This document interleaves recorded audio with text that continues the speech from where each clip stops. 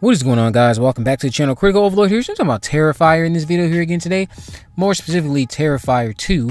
Now, I've never talked about Terrifier or Terrifier 2 or even All Hallows Eve, I believe is the other one that this character appears in. I've never talked about them on this channel.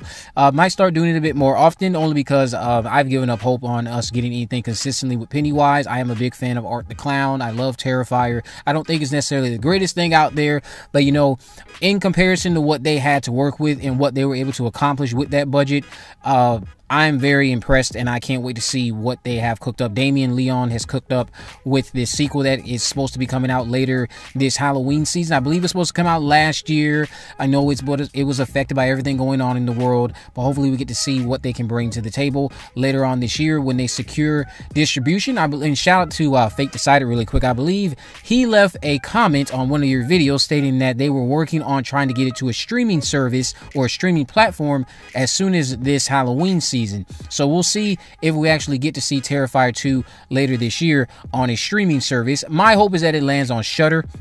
That's my honest hope. I think that type of grindhouse gore would be perfect on the Shudder platform. Now, everything I've been hearing about the film and everything I've seen so far has been just making me curious and even more curious, because we got a preview of Paul Wiley's score, which I think sounded like it's going to be very good based off of the initial track that Damien had previewed over on his Facebook page. And again, he stated that he's trying to get it to a streaming platform by this Halloween, so I'm hoping again it'll be on Shudder. And again, I have to just talk about everything that they were able to accomplish with that first movie. Again, I don't think it's great. I'm not saying it's the best. I'm not saying that some of the acting wasn't a bit rough or anything like that. I really hope that what Damien does here is give us a little bit something a bit more character driven, something a little bit more written better in terms of the dialogue this time around, because I know a lot of people felt that Art the Clown, I fell in love, I think, with mostly the potential I saw from what Howard Thornton was doing as his character, Art the Clown. I fell in love with the potential, but felt that everything else around him was so lacking in a way, but still fell in love with, again, how this was still effective given how, again, low budget it was. This is, again, the production. I have to say this: if you're listening to me, David, or not David, but if you're listening to me, Damien, this movie, while the production value is lower than Jeepers Creepers 3, it is still better than Jeepers Creepers 3. What you accomplish here is far superior than what was accomplished through a third entry in a franchise that is tainted, and I can't wait to see what you bring to the table with Terrifier 2. I really just enjoy the character.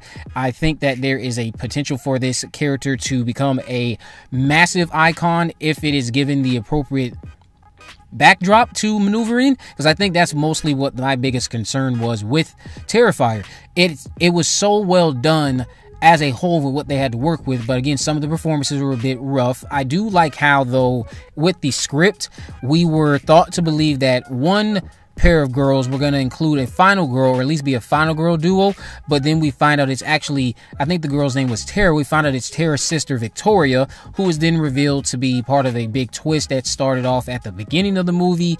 And she, of course, now, as we know, I think Damien recently confirmed over on his Instagram that she will actually be returning. And again, the way they worked her and then the final girl role, I feel like that was handled quite well, because I immediately thought that Tara would be our final girl. So I like how they pulled the rug out from under us there. And again, I just hope this movie has a better structure. I hope it's more invested in development of its characters while still having the gory appeal of the original. And again, I'm not saying it's a masterpiece by any means, but what was accomplished is quite impressive. Art the Clown, I've seen people argue, is better suited for a stronger film, like I was saying earlier. So I have hope that David was inspired to pen up a far superior script, because for me, again, I latched onto that potential that I saw in the original film more than anything, but I still love it. And I think he's also stated that this movie is going to be over 2 hours long, so there's definitely a chance for us to get a better narrative structure here and have a cohesive attachment, or allow us to grow more attached to the characters on screen before they start going into the madness with Art the Clown. And again, I do have to talk about Hawthorne's portrayal of the clown in this movie. The silence and the eeriness and the creepiness of it all, and the way he is just so living up to the title, terrifying, and kind of just overly, I would say, what is a better thing to say? Overly, I guess, confident in the role is just very entertaining, because I do think that he exudes a lot of terror in this role. He is accomplishing a lot of things given what he has to work with. And again, I know it was made for relatively cheap, so I hope that this movie ends up in the trailer that we saw so far for Terrifier 2. It does look like they have a massive higher budget. Not massive, but definitely an improvement over what we got the last time. And I just hope that we're able to get something that is more character driven, something that allows us to grow connected with the characters before they again get put in this path of Art the Clown. The movie itself, from the synopsis I saw, if I'm remembering correctly, was going to be surrounding after being resurrected by a sinister entity, Art returns to Miles County, where he must hunt down and destroy a teenage girl and her younger brother on Halloween. Now, the other thing that has me excited about this movie is the fact that I think Felissa Rose, who is Angela from Sleepaway Camp, I think she's going to be in it. So I'm definitely looking forward to that. Can't wait to see how she factors into the movie.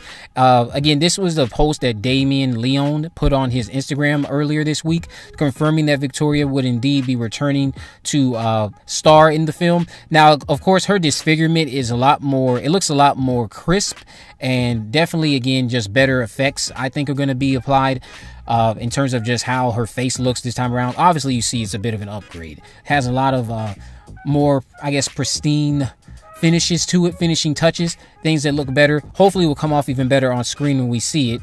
And just confirming that she will, Lauren Lavera, will be returning to the role as Victoria. I believe she played Victoria in the original one. But can't wait to see how this all works out. Are you a fan of Terrifier? Do you love All Hallows Eve? I know some people also were talking about how it's not really that clear that Art is supernatural in Terrifier. I'd have to argue that that's not true, because it is very obvious from the get-go that he is supernatural, and especially at the end when we have him in that area with that hospital worker, I'll say, working on him before he, of course, jumps up and attacks the guy. But I love Terrifier. Again, I don't necessarily think it's the greatest thing out there, but for what they had to work with, it accomplishes so much. Can't wait to see the sequel later this year. Let me know what you guys think about this down in the comment section below. If you haven't already, of course, make sure you subscribe, turn on post notifications, you never miss a video. In the description, I have links to my social media accounts on Facebook, Twitter, and Instagram. You can message me there, of course. Let me know any movies, news, or reviews you'd like me to cover in the future. And with all that in mind, guys, I will see you in the next video.